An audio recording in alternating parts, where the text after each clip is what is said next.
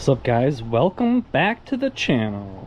Welcome back. So I've just been sitting out here all day long on my computer, on the laptop, in the VESC tool, and I've been scripting. We've been doing some VESC scripting with the Lisp BM scripting language. So I think I've got a virtual freewheeling, like a really basic version of virtual freewheeling going here. So when I hit the throttle, motor starts going. And then when I let go of the throttle,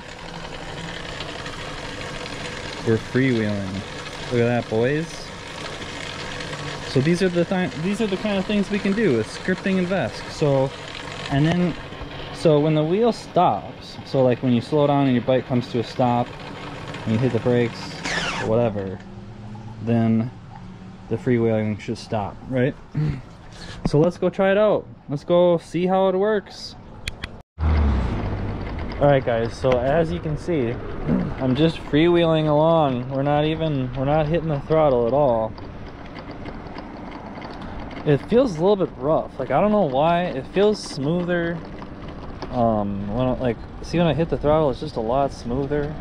And then, like, when it's freewheeling, like right now I'm off the throttle. I've noticed when you're off the throttle, you kind of hear the bearings roaring from the cassette or the chainring on the BBSHD spinning. Yeah, so I'm still trying to get this script to do the freewheeling a little bit smoother, but at least it's freewheeling, right? I mean, look at it. So let's try it out.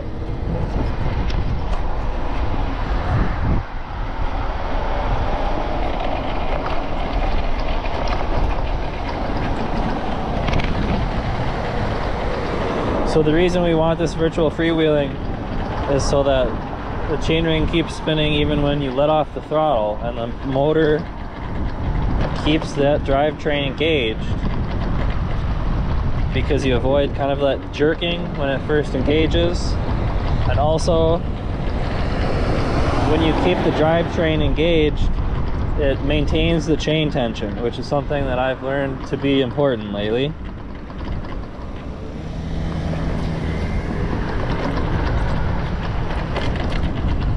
So it's still freewheeling down there.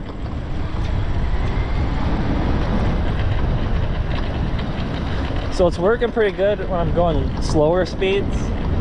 Right now the freewheeling current is just a flat value. I'm actually having some trouble like setting the current using the scripting. Like, I think I need to update the firmware on the flip ski. I don't know that the firmware is working exactly right with the Lisp scripting. I think I need to update the firmware on my flip ski, because all of these some of the scripting functions aren't working as expected. But for now, I'm just working with what I have. I haven't like updated custom firmware on my flip ski at all, but we're freewheeling, see? So that's cool.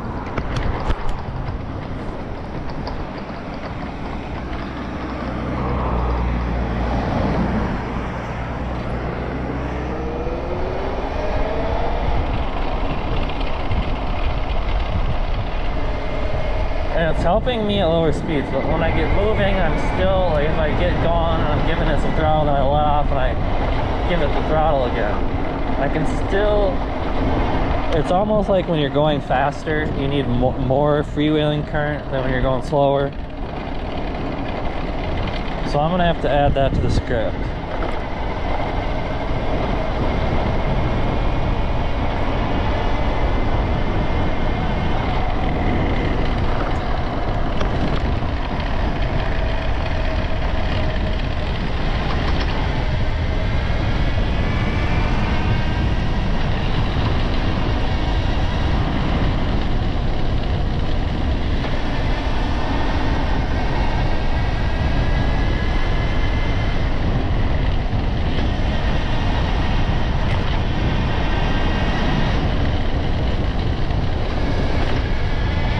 It's making a big difference already though.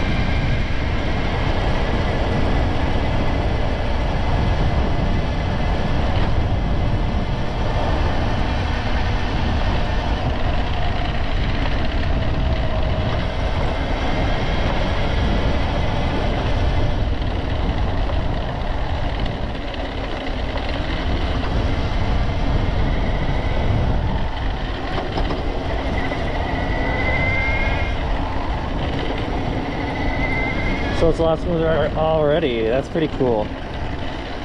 Alright, well sorry, this video was just kind of like looking down at the ground, but I wanted to demonstrate what we have going on here.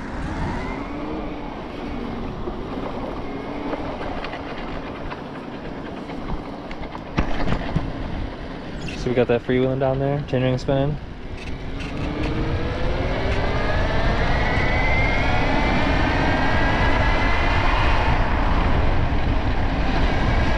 Still a little bit of a jerk when I'm going faster, but it's not nearly as bad.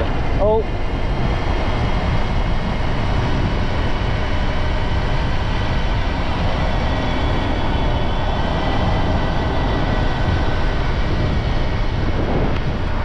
So that's pretty cool.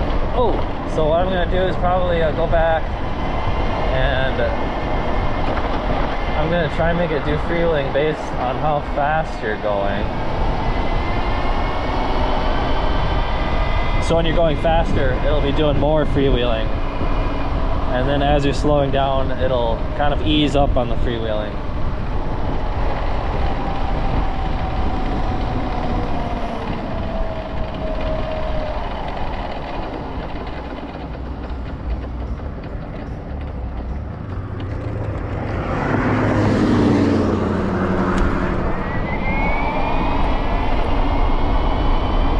Like, subscribe, leave a comment. What do you guys think?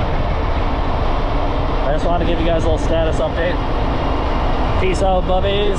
Like and subscribe. Later.